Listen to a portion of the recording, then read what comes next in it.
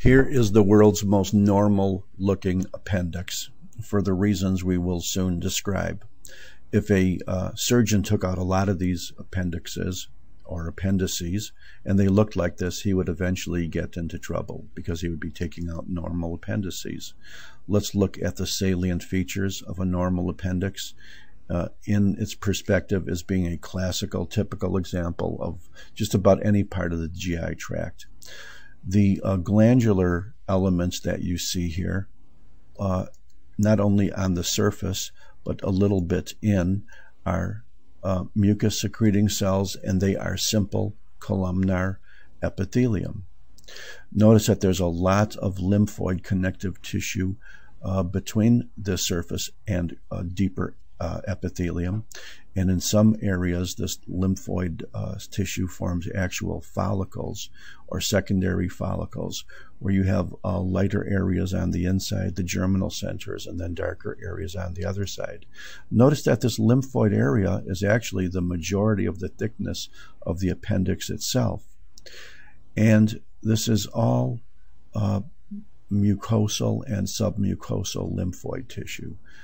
Notice that the lymphoid tissue can in areas come to sort of an abrupt ending, in which you could then see perhaps a few small muscle fibers, but the tissue then deep to that is very loose. It's basically loose connective tissue, classical fat like you see here, a lot of veins like you see here, arteries like you see here. This is the classical submucosa.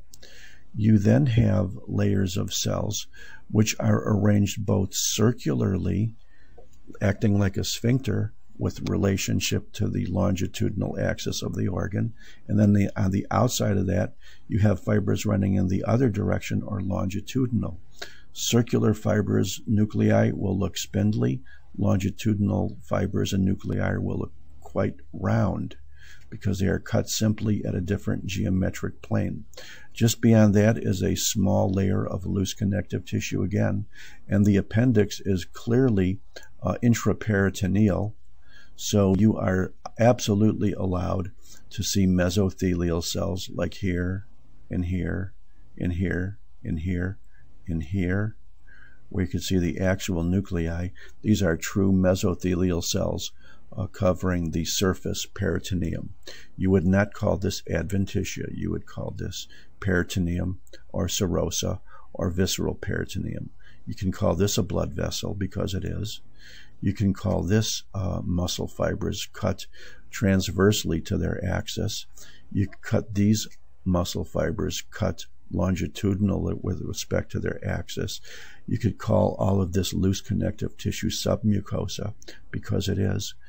You can call all of this lymphoid tissue primarily mucosal, but sometimes extending well into the submucosa.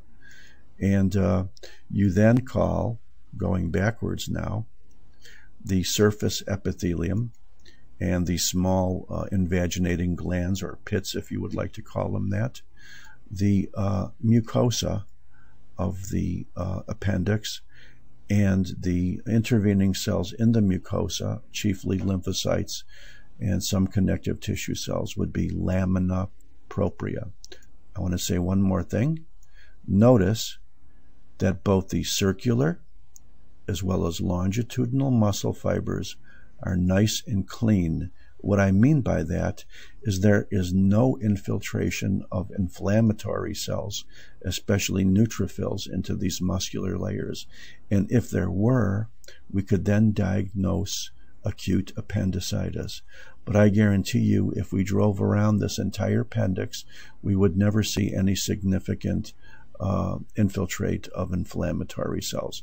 We do, however, see some dilated blood vessels in the serosa, which is quite common, even secondary to surgical manipulation.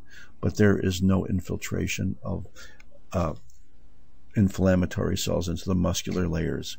And I thank you very much.